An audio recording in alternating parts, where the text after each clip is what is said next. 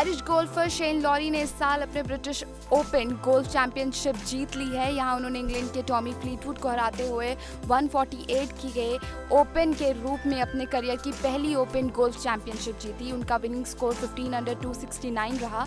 1951 के बाद उत्तरा आयरलैंड के इस खिलाड़ी ने यहाँ खिताबी जीत दर्ज की है। 32 साल के शेन लॉरी ने रविवार को तेज हवाओं और बारिश के बीच चौथे व अंतिम राउंड में 72 का स्कोर हासिल किया और दूसरे स्थान पर रहे।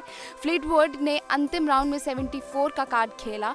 वे फाइनल स्कोर में शेन लॉरी से 6 स्ट्रोक पीछे रहे। अमेरिका के टोनी फ्लियाउन ने 71 स्कोर के साथ तीसरे स्थान को हासिल किया। जीत के बाद शेन ने कहा, जब मैं जीत के काफ़ी करीब पहुंच गया था तो मुझे यकीन नहीं हो पा रहा था। मैंने अपने कैडी से चलते चलते कहा भी था कि मुझे यकीन नहीं हो रहा है कि मैं ही हूँ।